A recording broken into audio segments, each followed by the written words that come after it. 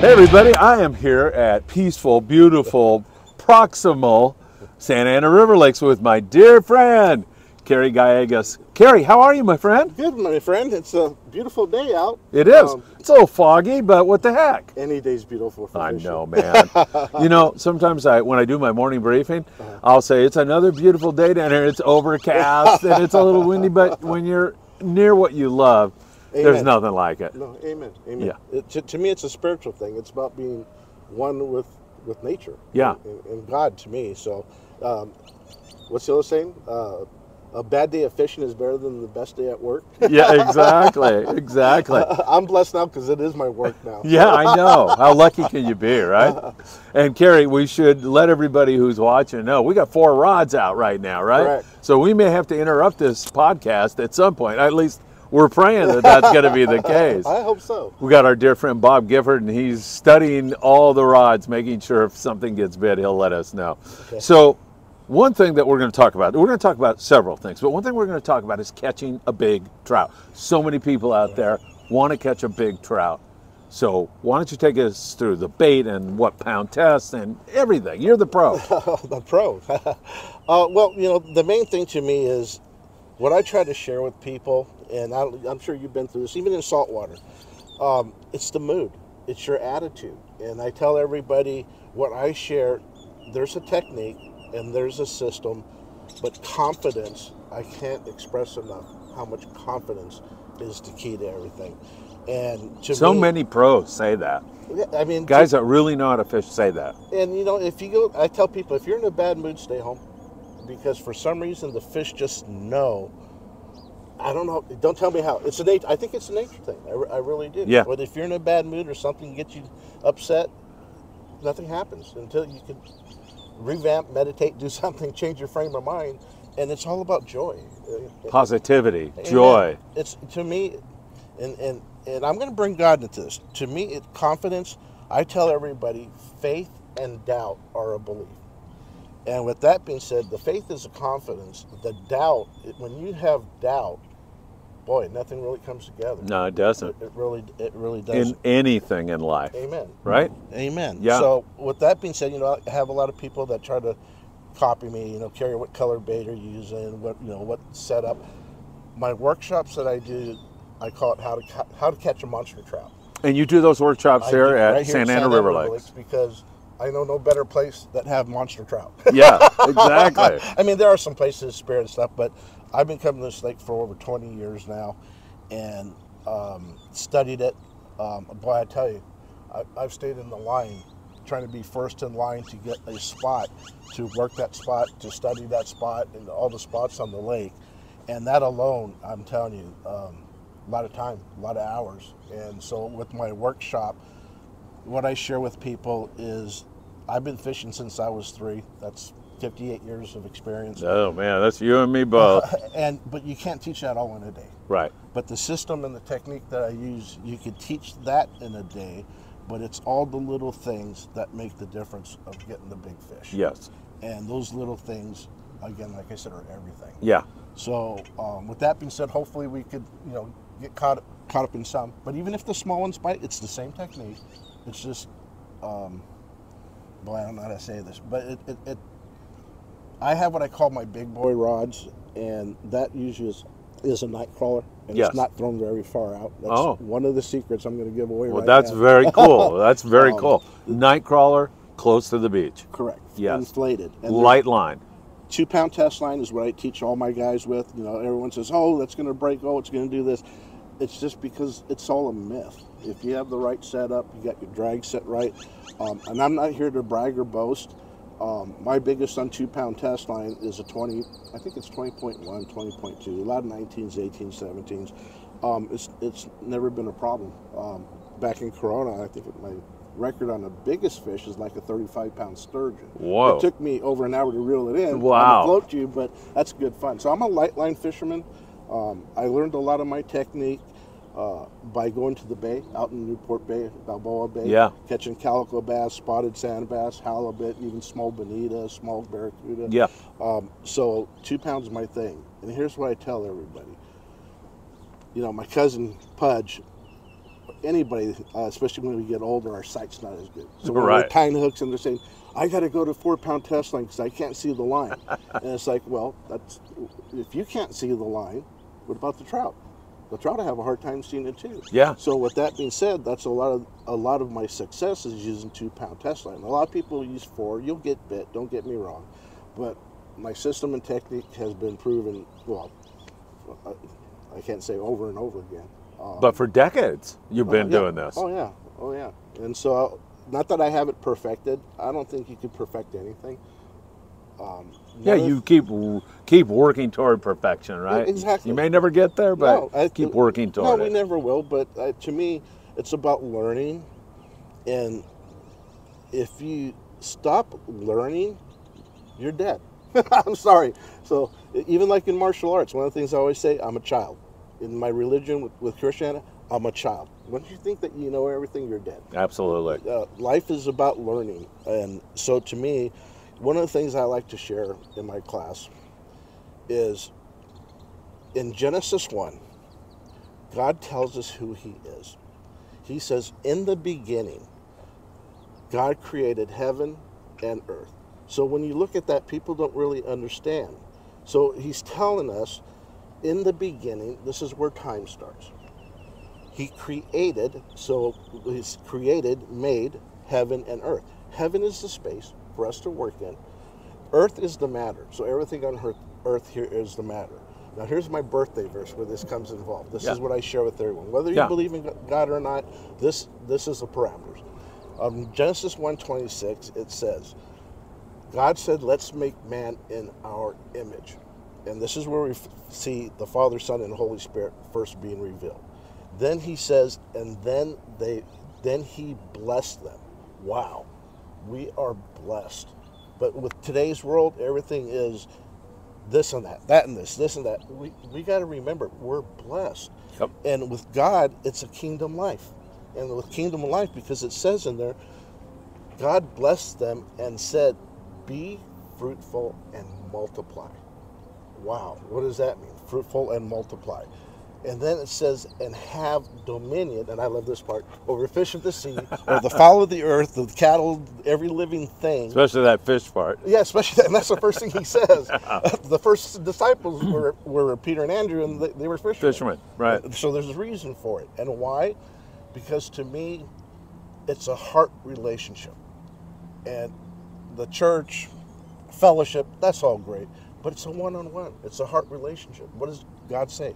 David had a heart after God. So with me, I get a lot of people getting off track here. A lot of people coming to me with jig companies and bait companies. And I'm real honest with them. I say, you know what? Anybody can pour a bait. Anybody can. It's the heart of the person that makes the company. And I will support anybody that has the heart that's here for community, to help each other out. Yeah. So with that being said, going back to it, so let's look at that. Time, space, and matter. So God blessed us and said, be fruitful and multiply. Do, and have dominion. So you know what? It's a kingdom. We're all kings and queens who believe in God, and with that being said, we have dominion over the earth. So if you have that, if you believe in his word, then we are to rule. We are to take care of things. Nature, everything that has it. So here's what it comes down to. Be, do, and have. So anything that you want in life, whatever you want to be, here comes time. The first thing he says, in the beginning. So you have to do is time. You want to be a good trout fisherman, you're going to spend time and you're going to... That's absolutely right. Keep At going. anything, right? At anything. If you want to be a Kobe Bryant or a Shaq, you think they got it just from being born with it? Oh, man. No. I know how hard Kobe worked. I talked to some of his teammates, and they work. I mean, he worked. He never stopped. Amen. Right. And so even with that being said, think about anybody who is a master at their art. And correct me if I'm wrong, they spend 90% of their time practicing, working out, doing whatever it takes for 10% of game time. Yeah. And so with that being said, even the fishing here, it's technique, it's going, it's doing it, it's doing it, it's doing it. and you'll never be perfected, but you'll be above the rest of the people. You start getting closer the more you do it. Right. Yeah. So how about choosing a spot at the lake? I'm new. I'm coming to Santa Ana River Lakes. Is any place as good as any other? Well, and you can get in all kinds of trouble because if you mention a couple of spots, then you're going to have 500,000 people. So how do you pick a spot? Well, now that I'm doing this full time, as I'm fishing, I watch what's going around the lake. There are certain spots, Johnny's Corner, the net, the pump house here, which is kind of in the middle of the pump house. Yeah. The boat dock, the road. There's all kinds of places, but I'm going to say this right out. The regulars and people that fish this lake are here so early in the morning that it's hard to get some of the top spots. Yeah. Because they're already going to have it. So that's one tip: get here early. When I mean early in our tournaments. Yeah. We have them on Saturday. People come here Wednesday. Oh my God! Start spending the night. That's early. That's for tournaments. Wow. Now Fridays are our busiest days. Saturday's busy. Sunday kind of goes off a little bit. But for the newcomers here, I would say stay away from Fridays. It's pretty crazy, and when you have a lot of bait in the water, unless you really know how to fish it, it's kind of hard. Yeah. So I tell people, if you can, fish Sunday, Monday, Tuesday, or Wednesday, if you have the time, so you have a chance to get one of those spots. And even still, that technique, power bait, night crawlers. Everyone says what color, rainbow works good, chartreuse, garlic scent. I do a little bit of mixtures myself. Mix several different colors, natural or what they call hatchery pelt with another color, a brighter color. Yeah. And I've been doing good on that this year. But again, I can't express it's confidence.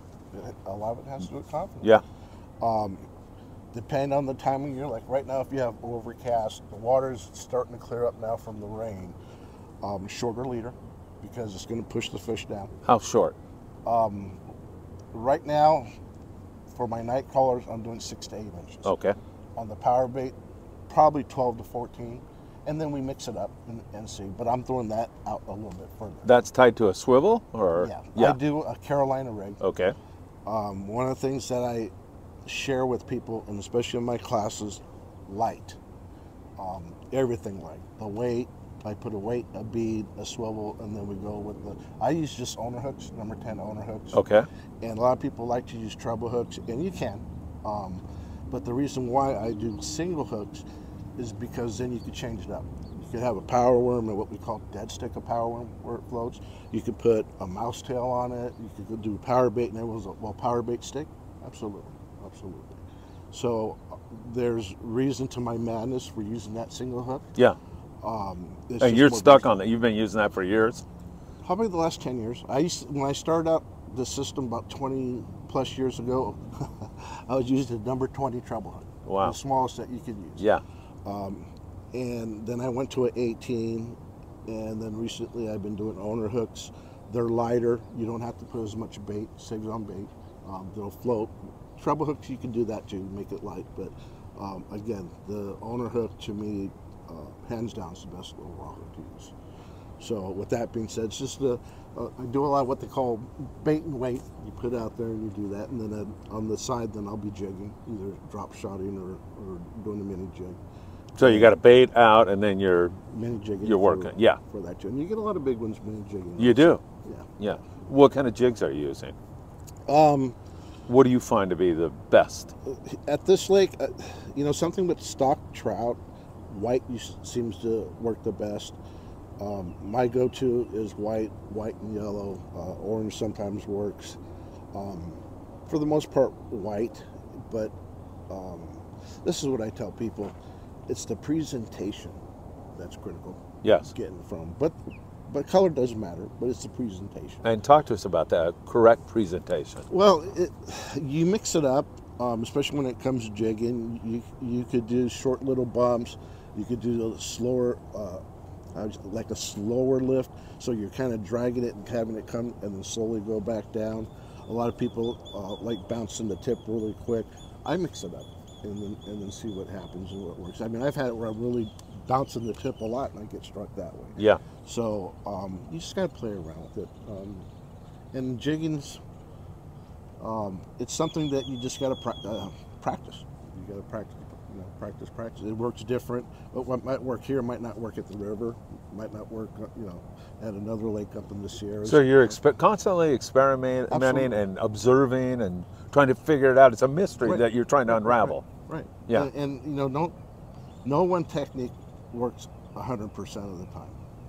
And so, another thing, with my course that I share with people is I share with them the difference between the word true and the word truth. And here's what I'm saying. Today they could be buying on yellow power bait. That's absolutely true. Yeah. And then an hour from now or the following day, it could be buying on rainbow power bait. Now that's true. But the truth is, and to me, the truth is God made us as humans. We're different. He made us because he needed something. He wants to communicate with us, and he wants us to have community, and he wants us to create, and he wants us to do this. When God made a tree, he didn't say, here's a table, here's chairs. Right. He put things on earth, and it's up to us to figure it out. Yeah. So it's the same thing with fishing techniques. It's the same thing with anything in life. But here's the thing. God's word is the truth, and it will never change. So when I put that into my fishing, I look at that and say, okay, God made animals, and animals are animals. They have a certain character. And so we're giving away some value and some truth here. When you're fishing for stock fishes, you have to think about where they came from, temperature of water, depth of water. All that makes a difference, because when they bring them into a lake, there's going to be a temperature change. They have to acclimate. And the thing is, here's something, boy, this is worth millions here. All right, I'm loving it. So when you have a trout pond, how deep do you think those trout ponds are? If I had to take a guess, I'd say 4 feet. I would say 6 to 10. Okay. And especially the bigger fish. Yeah. They're not going to be in 4 feet of water. Right. So you got them in 6 to 10 feet of water. When you release those fish, what depth of water do you think they're going to be in? They're probably going to return to what they're used to. That's absolutely right. Yeah. Because they're animals, they're Yeah. fish. Yeah. So with that being said, their ballast and everything else, the smaller ones are different than the big ones because they're more, adaptable. They can adapt really quick, where the big ones can't. They have a buoyancy, they have everything else, so they're going to be in that depth of water until they acclimate. Yeah. And then from then they'll go to deeper waters. But so with that being said, when you have a stocking, that's why I fish one pole close in all the time. Yes. Makes sense. Because then you have a better and bigger chance of getting one of those big ones. Yeah, because they're going to be in that depth of water. Exactly. They're used to that. Right. Yeah. So, I mean, however, year, 2 years, whatever it is, anything that you do, again, creatures are predictable. They don't, you're not going to see any animal make a piece of furniture out of a piece of wood. I'm just saying. That's true. God made them a certain way. That's all they are, and they're going to be what they are. Yeah. So you need to think outside the bubble and look inside the bubble at the same time, and say, okay, it sounds kind of quirky, but think like a fish. Think like the fish that you're doing, even out in the ocean. When you're putting bait out in salt water, do you want to throw a bait out there that's flimsy and floppy? No, you get the bait that's going to be lively, and those are the baits that are going to get Looks natural, right? Exactly. The ones that take off, that swim away from the boat as fast as they can, those are the ones that get hit 90% of the time. Absolutely, absolutely. So again, you have to think like a fish. We're a lot more smarter and intelligent than animals are. And so this is what I tell people. Back to confidence and faith. Look at the truth, know what you're going against, and it's even something with like working on a car, something goes bad. They don't have a brain, but we get all frustrated on mechanics. That's true. And we get all, and you know what I think I learned, and this is what I say with my class. I teach my kids this. If you want to get somewhere in life, if you want to have something, if you want to be, the be, do, and have, we're going back to that. If you want to be something, find somebody who's getting what you want. And make them your best friend. Copy them, make them your best friends. In now times, the way things are at, and it took me a while to learn this. People say, money is time. Time is money. That's absolutely false. You cannot pay for time. And so with that being said, if you want to get somewhere, the shortcut that you're going to do is get in a coaching program. Whatever it is you want in life, get in a coaching program. And people say, I can't afford it. Well, then you can't afford to be what you want to be. Yeah. And it might cost thousands, it might do this. How bad do you want it? Yeah. How bad do you want it? Exactly. And, you know, I don't know how many, I get so many people with the classes and say, Kerry, can I just fish with you a couple times? And I hate to be rude, but no, I would be ruining your blessing. Because something about money, when you put money towards something, especially your hard work, you're gonna make it happen, or it's gonna soak in more. Yes. So I tell people I would be stealing your blessing. Yeah. Because for you to do anything in life, to be, do, and have, it takes time and money too, but time's more important, and it's over and over and over and over until it becomes first nature. Yeah. I don't believe in second nature. It's first nature. It's either part of your life or it's not. Yeah. It's, what do you want? You make that decision. Right. And so in today's world, everybody wants everything easy. And you know what? I want things easy too. But that's not reality. That's right. It's not reality. No, you're absolutely right. I mean, to use an example, there's certain podcasters that I watch, and I watch their interviewing technique, and I study it, and I make them my model. Or there's other things that hey, that is you see somebody who's excelling at something you want to excel at, right? And you take their example, exactly, and you follow that, and it takes a long time and a lot of hard work. And you know, I'm going to tell you this, Phil. This is what I share with people at church. One of our biggest problems, especially us men, is what I'm talking about, our ego. We were meant to be rulers. We were meant to be head of household. We're hunters. And one of the hardest problems I've had is surrendering. Because we want to take care of our family. We want to be the protector. And sometimes, and that's why I just learned this a year ago, sometimes you just got to breathe. Sometimes you just got to get away from everything, breathe, and say, God, help me be still. Yeah. And especially in California, everything's go, go, go, go, go, go, go. Yeah, it is. And I stopped working at my job in April. It's been a year. I'm still having to work at it. Slow down, breathe. And one of the things that I talked to Kobe about this lake, one of my goals working with the Elliott family, they're such great people. I can't express it enough. They're family to me. Yes. And one of the things I want to do at Santa Ana River Lakes is make it a place for family.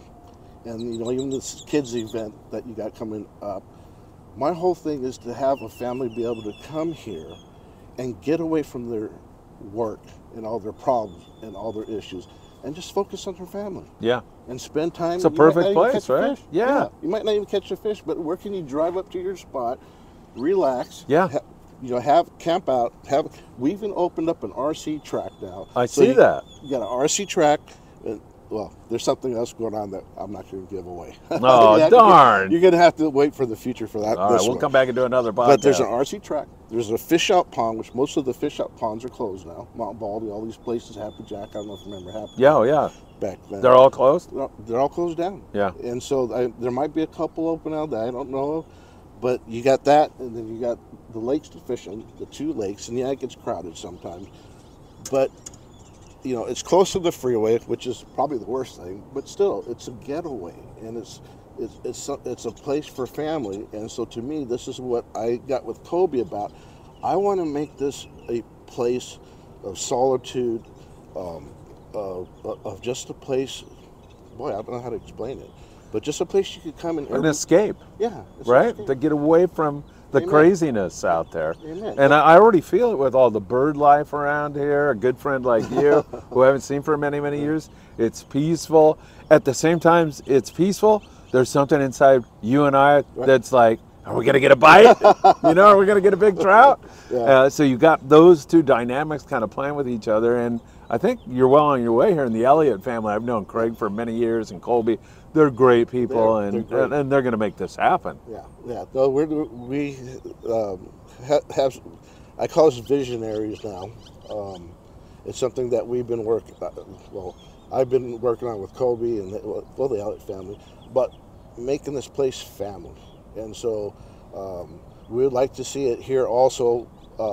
What we're talking about in the future is trying to make a vendor day where everybody comes out, make it a family day. You have your people that have all their baits or rods, whatever the case may be. And I would like to just concentrate on trout fishing. Yeah. If they want to do catfish, that's beyond beyond your area of expertise. No, I'm not a catfisherman, right. And I don't claim to be. Right. But when it comes to trout fishing, I think I could help out. Yeah. So speaking of that, if I'm just getting into trout fishing, do I go out and spend $300 on a rod and reel, or do I get a $20 rod and reel? Or, you know, I'm not really sold on it yet. I'm thinking about being a trout fisherman. I'm speaking for people out there. What do you recommend? Do you have a favorite reel and rod? Well, I do, but you can't afford it. Well, tell it. Well, starting out. Well, let me hear. What does it cost? Is it like a $500 outfit? Well, whoa, that was a big fish that jumped out of the lake. Billy, what was that, Bobby? Something, you might want to break away. I think Billy's got a big one. Where? Oh, shoot. Is that a big one, Billy? Yeah, might want to. You want to take a break? Yeah. Okay. Take a look. Let's do it. Fish. Oh, come on! Oh, he lost it. Farmer! We were coming with the camera. Yeah. We'll get the second one. Well, we had some excitement. Yeah, we did. We thought we had a fish. So you know all these guys here, right? Well, not everybody, but yeah. This gentleman over here is Bernard. You know, talking about Bernard, we'll get into this real quick. The pole holders that we have here, Bernard was made some for me to get started, and then he was making a hook remover for me with a drumstick, and we were fishing Corona a lot, and I dropped mine in the water, and I said, Bernard, I need another one. He said, I can't make you another one, Kerry. So I said, shoot. So the next day, I worked at a plastic company where I make the hook removers. And it wasn't a prayer, but in a way, I guess it was, because I literally said out loud, God, there's got to be a better way. And the reason why I said that, when I was on my flow tube, I had bought one of the red ones to take the bait out. And when I did that, I pushed it through the trout, and I felt something snag my thumb, and I thought it was the gill plate. And I'm like, what the heck? So I went to go pull back, and I heard my drag go. And again, number 10 owner hook, so not that big of a deal. Yeah. And it had me hooked, and I said, God, there's got to be a better way. So as I'm doing inventory with my material out in the shop, said the same thing. God, there's got to be a better way. And next thing I know, here's this vision. I mean, like that. Here's a vision, showed me everything, stepped in my office, sat down. I said, God, it can't be that easy. Drew it up, gave it to my dye guy. He made it. I think I got it back 3 or 4 days later. So I made it. How excited. One of my buddies took it to Glen Helen, had his kids, I think Valerie was 9, 10 at the time, and a couple of the cousins or something like that. And they said something like they caught 60, 70 bluegill, and only 2 of them, they were too small, so they died. Yeah. But he said other than that, they used it and it worked real fine. Well, when we did this, I was going to Corona Lake and, how would you say, field testing it, and people couldn't believe how easy it was to come out. And so with that being said, when they would take it out, they'd let go and the hook remover would fly. So I end up going to look for a clip. Well, the size that I had, Pentel has a patent on all of them. Yeah. So I had to go a little bit bigger to get a clip, and the clip is made for several reasons.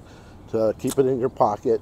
If you spin it, then it'll stay and close, so that way it'll stay on the line and you can let go of it and come back to it later. Gotcha. Also, it's used for great. Also, it's used for unclogging. So if you have power bait stuck in there, you can clean it out. Oh, perfect. And then there's another one that I just found out. If you spin it towards the middle and you put your hook on there, you can use it to spin and tie your knot. Wow. Hold it down and tighten it. That's really cool. So there's something. Fix that mic there just a little. There you go. There's something different. I mean, you learn something new about it. Yeah, exactly. But so with that being said, that's how this came about. So Fishing Legend started out with the hook remover, had some fishing apparel, but now I'm doing the How to Catch a Monster Trout clinic to help people, because I want fishing, any type of sport, even hunting in California, they're trying to get rid of everything. I know. And it really upsets me because anything that has to do with family, they're killing it. Yeah. They're just dividing. I couldn't agree more. I mean, you know, they're taking away some of these great opportunities for families to come together and be one with nature. And Amen. Yeah, and it's just, it's brutal. So, hey, you know, we haven't even mentioned this yet. How do people contact you if they want to learn how to catch a trophy trout, a giant trout? They go to my website. It's www.fishinglegend.net. Fishing Legend singular? Fishing No Legend S. singular. Fishinglegend.net. And then there's you can contact me from there, and then from there you just put I'm interested in a program. And anyone that asks how much it costs, excuse me, my start, which I say is a half day, is at $199. But I tell everybody I can't give you a set price because it depends where you're at.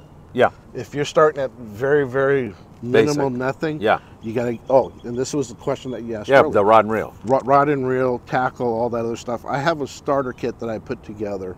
That's $50. That's my cost, and I don't make any money on it. Just to get you started, it's a tackle box that has the hooks, several weights, swivels, the beads that I use. I put a bottle of rainbow and a bottle of chartreuse garlic power bait and a pack of white power worms, and those are just the basics. You can expand from there, you know, do more. Fishing poles and reels. The one that you were mentioning, how much is your the one you say it's very costly? Well, I have some Phoenixes, which you'll see here, my Ken cores, they don't even make them anymore, so they're priceless. Those are my bait rods. Yeah. But you're talking Phoenixes, you're probably starting right around $200 a rod. Yeah. And up. You can go to, for my students, I've been researching rods, and they have like the Akuma SST and the Akuma Californian. And to me, for starting rods, they're like $50, $60, and they're okay. You can start with that. Yeah.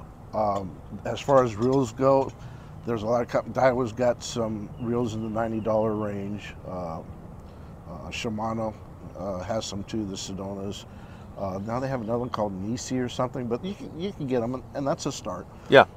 And to start, I would say you could probably do that. You're talking what, 120, 125 bucks for a rod and reel. But here's the thing: you need two of them. Yeah. Because with my system, you're going to fish a night crawler and power bait, and then if you want a jig, then you could take just a 2-pole fishing, you know, with the fishing license. Here, you don't need a fishing license. Right. But you can still fish with only 2 poles. So if you want to learn how to jig, you can do that too. But the limit here is 2 poles per angler? Yeah. Right. But no fishing license. No fishing license. Which is great. Yeah. Yeah. So that would be the start. With my system, I'm getting more pole holders made.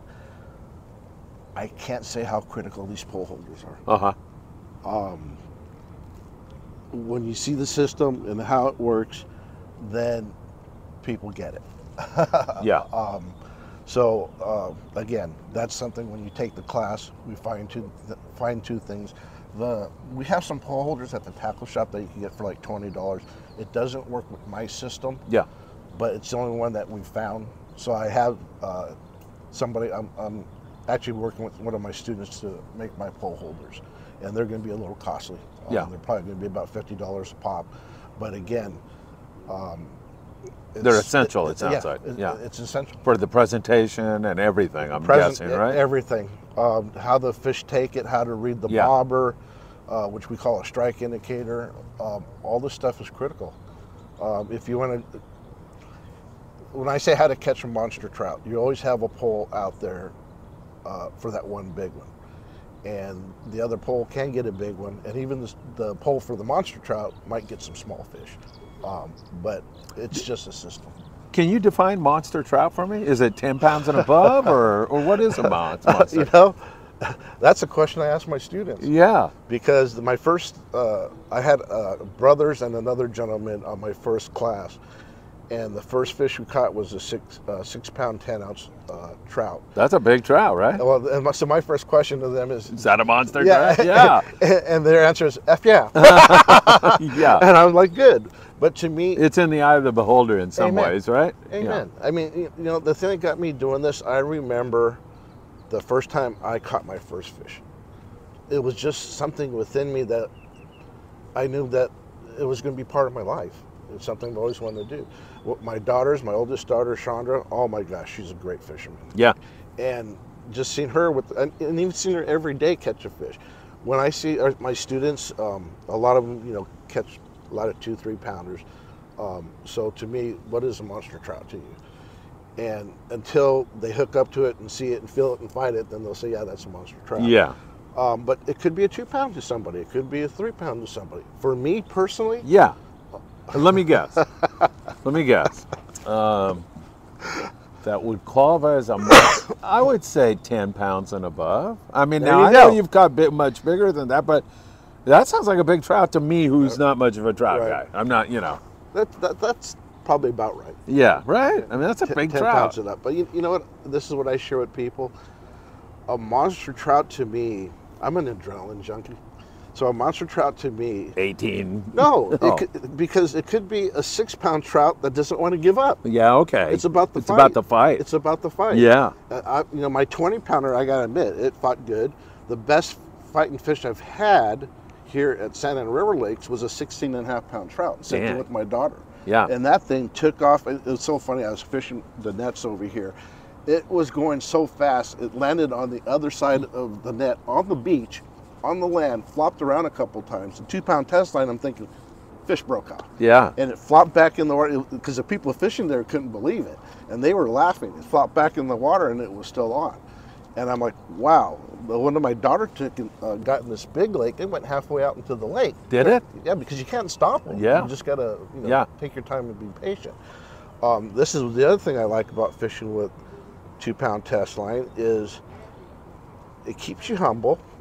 And what I mean by that is a lot of times when I teach people how to fish, they get something big. Your adrenaline starts going, and it's like, breathe, take a breath, relax, because you're going to lose it. You start getting all hyper, herky-jerky. Yeah, right. And so it's like, relax, breathe.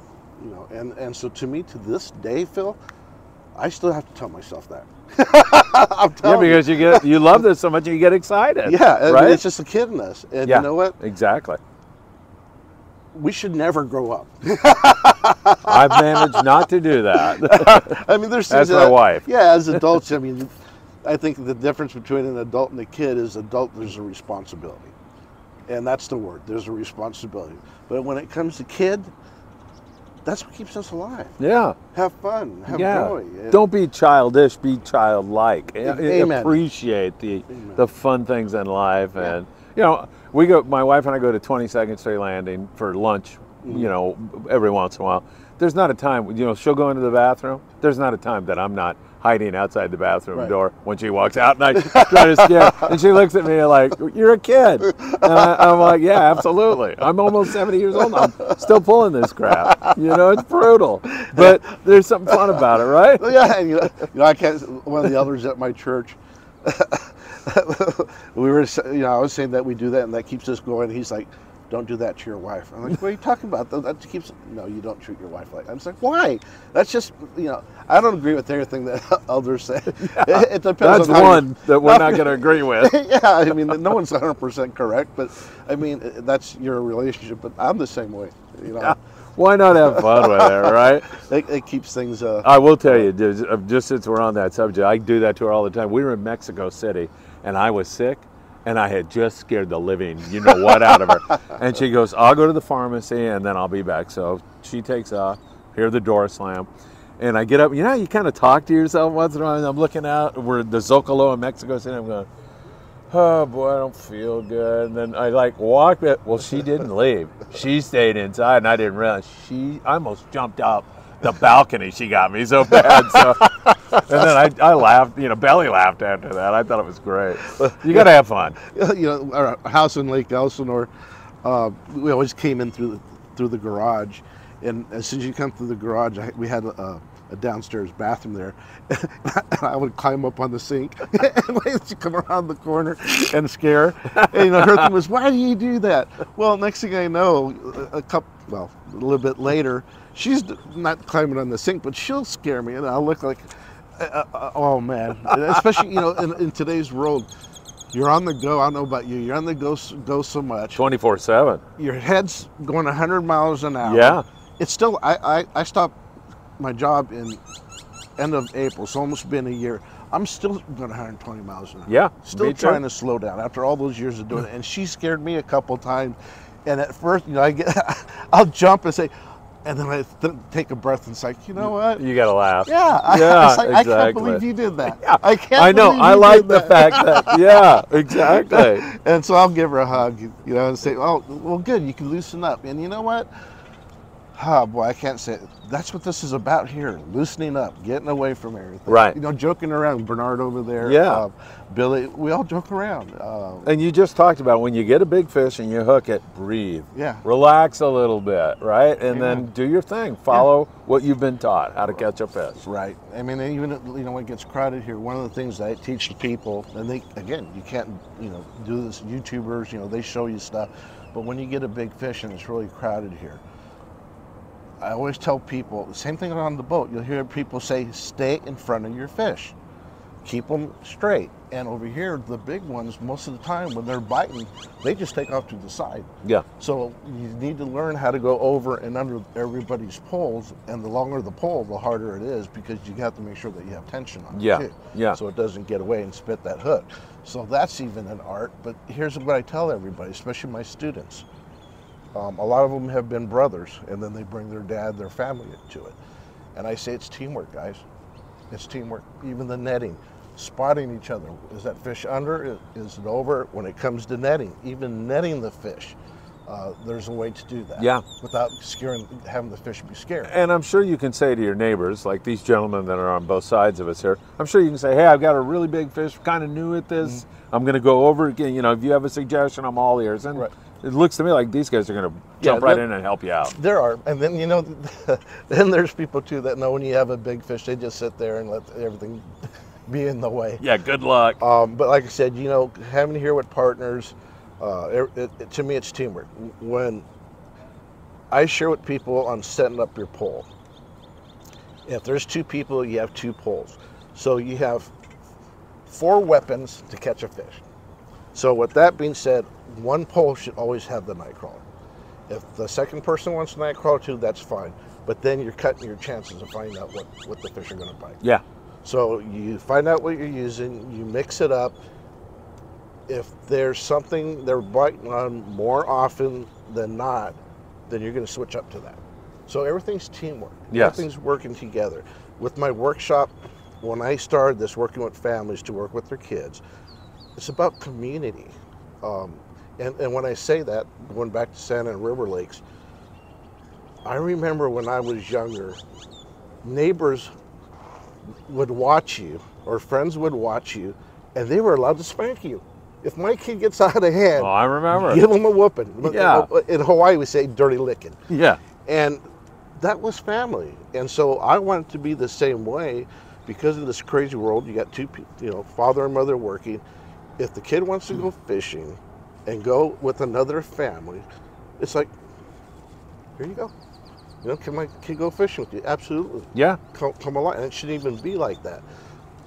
One of the things that you'll find out if you ever get to know me, I have no friends. I have absolutely 0 friends. You're either my family or you're not. Yeah. That's just the way I am. Yeah. Yeah. And so to me, it's about heart. And I could trust you 100% without even thinking about anything. That's family to me. Yes. And even my close family, I can't do that with someone like with my blood family. Right. But that's the way I am. You're either family or you're not. So you're of our way, which is helping others. You know, in back to Bibles. Jesus wrapped it up, the 2 greatest commandments. Love your Lord your God with all your mind, body, spirit, soul, and strength. The strength part is you. It takes a lot of strength. The second commandment is unto like the first. Love your neighbor as you love yourself. Well, how's that like the first one? And again, just recently doing a lot of studying, how can you love yourself if you don't put God first? How can you show love if you don't know God's love? We only know what our parents have taught us, the world's taught us, and that's not the agape love that God speaks about. Right. John 3:16. So God so loved the world, he gave his only begotten son. That's a sacrifice I don't know anybody could do. I know. But you know what? I'll tell you what, excuse my language, I do my damnedest to do that. Yeah. And I tell people I would give my life for you. I really would, if the situation came up to it. So with that being said, that's one of the things with community that I say, people share the same values. You don't have to believe in God. I don't push that on people. But if you're going to be around me, it's that humanity part. It's community. It's where your heart's at. Yes. And so to me, that's what my life is that I call successful. Success to me isn't about making money. It's about finding out what your calling is through God and doing it. To me, that's success. Completely understand. And so a lot of people are after money. California, it's all about money. It's all about, no, what's your calling? And a lot of people say, what is my calling? What do you love to do? Yeah, exactly. That's your calling. Exactly. What are you good at? What do you like to do? How can you benefit others? Right. All of those things. You know, I've just started this podcast 2 years ago, and we're moving up on 2 million views and over 210,000 hours consumed. But when we first started, there were guys saying, yeah, this Friedman Adventures family, it's coming together. And I scoffed at it at first, just internally.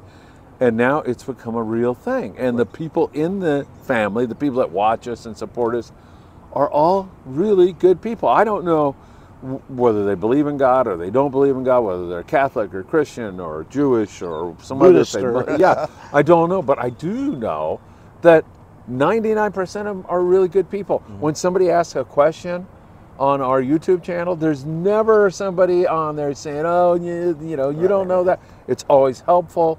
I say, I look out there and I say, we're doing a clothing drive for Mexico. We're going to take it to an impoverished area down there. 22nd Street Landing is so full of clothing. We just shipped down thousands. And so I know exactly what you're talking about. And it's fun. It's so rewarding to have that wrapped up in fishing or some outdoor activity that you truly love. Right. Man, it doesn't get any better than that, Kerry, and that's what you're talking about. Yeah, no, and it took me a while to do. When I was supposed to go to Hawaii and it didn't work out again for the second time, I made a prayer and said, God, what is it you want me to do? And I heard a voice saying, well, what do you love to do? I love sharing the word. I love my family. I love fishing, and I love cooking. And I hear this voice, so, and I'm like, so I don't get it. So why don't you do what you love? Yeah. And my thing, well, how can I make money about this? Doing this and doing that. And Craig and I talk with the lake. A lot of trout fishermen, they're a different breed. And so my thing was how so? How are trout fishers? I mean, because I know, like you talk about shark fishermen, they're a different breed. Right. They're like, I can tell you how weird they are, they have their a different character. Yes, definitely. Guy shows up on the pier with a knife between his teeth at midnight. He's a shark fisherman, right? He's not out there to catch a corvina or something. So how are trout fishers? What are they? What kind of people are they? I mean, it's changing now that people are starting to jig and drop shot and things like that. But for the most part, when I say that, it's different from bass fishermen, different from saltwater fishermen. Again, we're talking, we could go into egos. But with trout fishermen, for the most part, it's the bait. We call them bait and waders. You sit there and you're sitting there and have your bait. And That's very true. Sit there and do that. Now, again, things are changing. People are actually starting to jig more and stuff, catching fish. But they just here to sit, relax. Sometimes they could just come here and not care whether they catch a fish. So with that being said, it's just they're just different characters.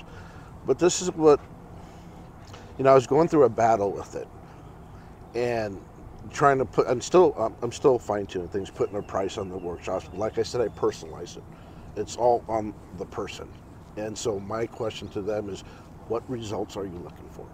Because before we even get started, Yeah. if I don't think I can help you, then I'm not going. Yeah, I'm not right. going to charge you anything because I'm not going to work with you. Right.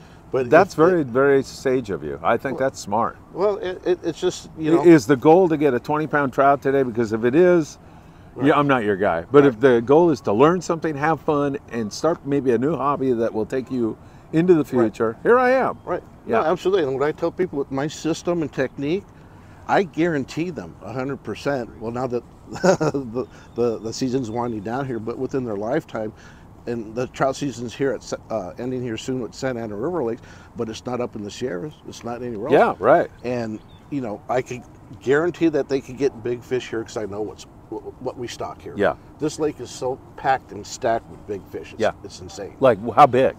I say there's still a couple out there, 18 to 20 pound. Wow. Range. And I say a couple, 2 to 3. Yeah. 15s. Then you start getting to 13s, but there's a lot of 7, 8, 9, 10, 11, 12 pounders. Wow. Yeah. And so a lot of people call that monster trout. But so to me, with the technique, you're gonna, again, time. You have to go. You have to practice. You have to do it over and over. And it's not every day you're going to get a lot of bites. Got to be patient, obviously, right? Yeah. Patient. And so, but my thing, I can't get back and stress it enough. Confidence.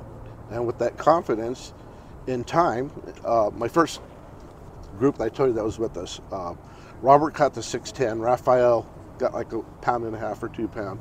The second time they got a couple 1.5 to 2.5 pounds.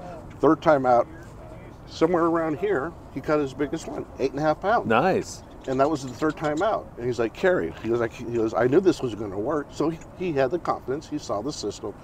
And I think we just did a video 2 weeks ago. I had a student, Dean, very first time out, picked him up from the Pacific Coast show. And I think he was kind of doubtful. He's like, Kerry, you talk a good story, but I can't believe you put your money, you know, your words are true. Yeah. Until his first fish was an 8.5. And then Raphael, he actually got the day off. So he said, Kerry, I got the day off. I said, come fish with us, you know, improve your technique. Yeah. I always invite people, if I'm here, my students to come so I could make sure that they're not getting into bad habits. Yeah. It's like martial arts. If you do bad habits for too long, to try to correct it is 10 times more work. Yes. So with that being said, he did that. He got a 13.5 pound. Dang. And it's like, dude, now you just set another bar. Yeah.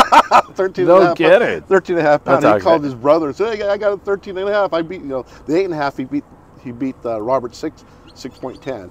And then now he's got a 13.5. It's like, that's a high bar. Yeah, no that's kidding. That's a high bar to set. I said, but still, it's the fun about it. Yeah. And you know what?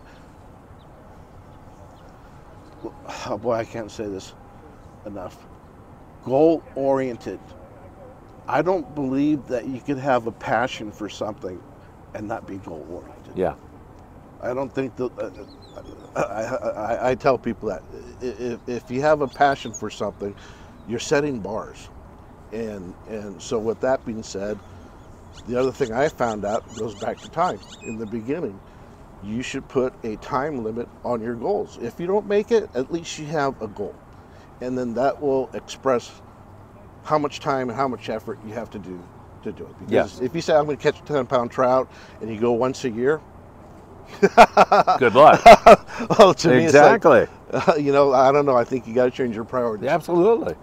Yeah. So same thing in saltwater fishing. You're not going to get it. You got to go a lot. Bluefin. Yeah. Talk about bluefin. How many times you've been out there? The schools are boiling yeah. all over the place. And they won't bite.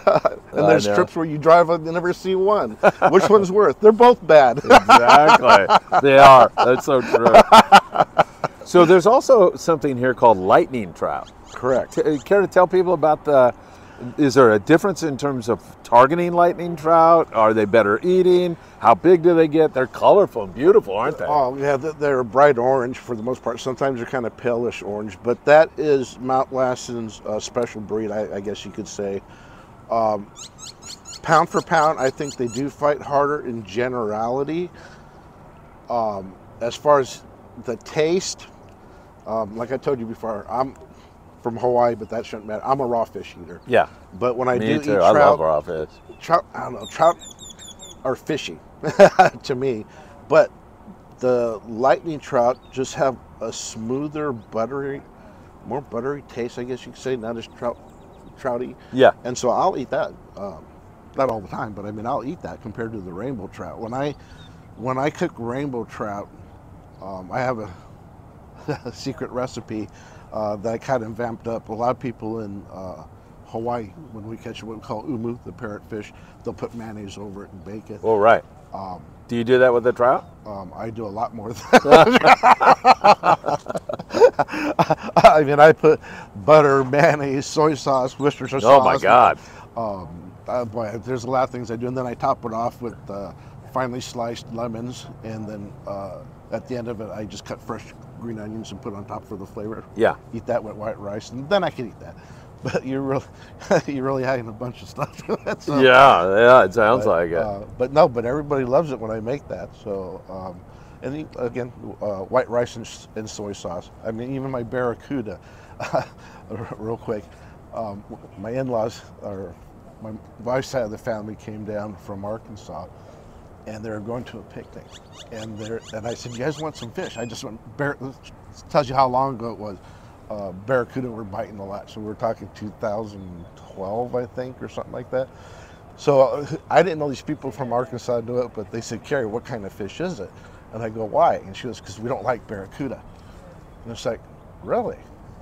And I said, "Okay." So I had some calico bass and I had barracuda. Well, I cut the strips, I cut them both the same, wrapped them up, and here's another value, guys. It has to be Hidden Valley Bacon Ranch. You could use the regular ranch if you want, but you don't even have to soak it that much. You just put it in there, wrap it up in tinfoil, put it on the barbecue just enough to cook it. Oh my God, it's so good. Barracuda. Yeah. Is that filleted? Yeah. You just cut after it's filleted. You put it in strips. Yeah. Cut them to about 6-inch strips. I'll try that. And salt and pepper, of course. But they went there, and I said, "Okay, well, here's some fish for you to take to your barbecue." And I told my wife, I said, "I'm interested to see what they say when they come back." Yeah. So they came back. They woke up later in the morning. So I said, "Susan, how was that the fish that you guys had?" I said, "Kerry, everybody loved it. They couldn't get enough of it." And I go, "Really?" And she goes, "Yeah." And she goes, "What kind of fish was that?" You couldn't wait to tell them. You're not gonna believe it. It was barracuda. You should have seen the look of Bambi in headlights. It was so funny. That's a funny thing. You're kidding me. I said, "It all depends how you cook it." Yeah. But barracuda does have a nice flaky texture. Yeah, it does. When you cook it right. I made ceviche out of it, and it was good. I've made all kinds of stuff. Yeah, it's freshness and how you prepare it, right? Yeah, you got to cut that bloodline out. Yeah, absolutely. That's on any fish. Pretty much, yeah. But no, I like it too. But I like it more on the barbecue, by itself, and you just got to be careful because it'll fall apart and fall through the grill. But yeah, I like that. It's got to have a little bit of burnt flavor. The trout that I was telling you about, how I make it, it's a 2-part system. Depending how thick of a cut and how big the trout are, you put it in the oven for so long to where the edges are white, and then you put it on a broiler to burn the mayonnaise. Yeah. So it gives it a certain flavor. Oh, that sounds good. It is good. I'm getting hungry. It's almost like... Yeah, I know. What are you doing? What are you doing to me here? You're trying to mess up my keto diet. Actually, that's on the keto diet, so I'm good. It is. So anything else that you care to say to the folks out there about... Is that... Oh, I thought our rod was bit. It's not. It's not. No. Thought it was. Yeah, we could probably recast it. Anything else that you want in terms of a tip, or just invite people to come out, go to your website, meet you, come to Santa Ana River Lakes, experience the peace and tranquility. Yeah, weekdays. Weekdays, and that's hard because most people get weekends off. Yeah. You know what? Everyone's going to hate me out there in camera land, but I say take a time off, even with your kids. It doesn't hurt to take them out of school for a day. Come on the weekday where it's more quality time, less people out here, and give them an experience, because things right now, boy, we're going to open up a big can of worms here. Open it up. Kerry. Cell phones, video games, get away from that. Get away, bring your kids out here, enjoy the outdoors, enjoy things that are basic, enjoy things that don't, but I don't know, say, infringe on the experience here, right? That are going to ruin it. Go back to basics. Got to, a lot of people have cried wolf. and I'm just going to say this out right now. This world is headed in a direction, and it's been doing it, but it's coming sooner than anybody knows. And when that time comes and we have to go back to basics, everyone's going to be lost. You know, power gets cut out. I don't know. I've had power cut off at my place a couple times for 5 hours. And even with 5 hours, it's like, oh my gosh, no light. I know, no right? Refrigerator. It's the end no of the TV. world. Yeah, it's like the end of the world. And it's like, no, but bringing kids out here, teaching them how to start a fire, the fishing part, survival, just the basic instincts of what we were created to do. Yeah. And everything now is so electronic and gadget that when it comes to when we have to use our natural instincts, we're lost. We're lost. Yep. And so I say this is fishing to me is a natural sport. It's innocent, yet it's passionate. If you really love the outdoors, being one with nature, one with God, a lot of things with my workshop that I teach people is how to read the sky, how to read the animals, how to read the birds, how to read the fish themselves, the conditions, all that stuff you put together. And it's, boy, I don't know how to put it. It's just raw instinct. It's who God made us to be. And He created us and made us to take care of the earth and to communicate with them and help mankind. And I don't know, that's all I can say is come out here and enjoy it and share the experience. Well said, my friend. And more, you know what? Here we are fishing, and more than anything, I haven't seen you for a decade or two. I don't know how long it's been. It's probably been, I haven't done the Fred Hall show for 5 years, so it's probably been about 7 years. It probably has been, yeah. It's been there. It's good to see you again. It's always spend a time with pleasure and such a a person who is doing such good work in the community and bringing the word that you value so much. You're not ashamed or shy about talking about your belief and your faith. That's all great stuff, and it can only make people better. Well, that's my mission, my goal. That's what he's called. And you know what? It's you're looking good, my friend. Thank you. I walked around China for 3 years. And, that's what you were saying. I mean, last I saw you, I mean, you've toned down quite a bit. Well, I was, let me think. Let's see, I was almost 200 pounds heavier at one point in time in my life. Really? Yeah. Wow. I was over 4. Wow. I was a big boy in those days. Well, when I first met you, when I first met you, it was probably 10, 12 years ago. Yeah, I was probably a svelte 350 in those days. Yeah. Well, you know what? You're looking good, and I'm glad. Thank you. You too. know what?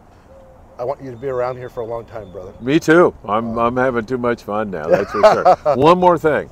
Let's catch some fish. Yeah, that's it. Let's get to it. You got it, brother. Thanks, Kerry. God bless you all. We love you all. Come down and say hi. Whoa, that's a beautiful fish. Yes, sir. What'd you catch that on? Golden State Fishing black and red minnow. Chris's Pond by the nets. And how much did it weigh? 7.5 pounds. Wow, what's your name and city? My name's Bill. I'm from Ontario, California. Bill, good job, man. Thank you, bro. All right.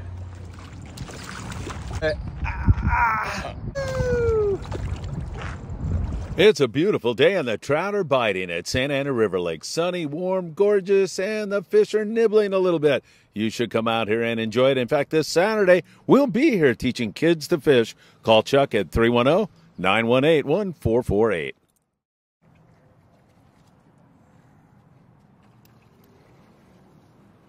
Some excellent lightning trout fishing going on at Santa Ana River Lakes. In fact, it's so wide open, I was able to catch one. All thanks to our great guide, Kerry Gallegos.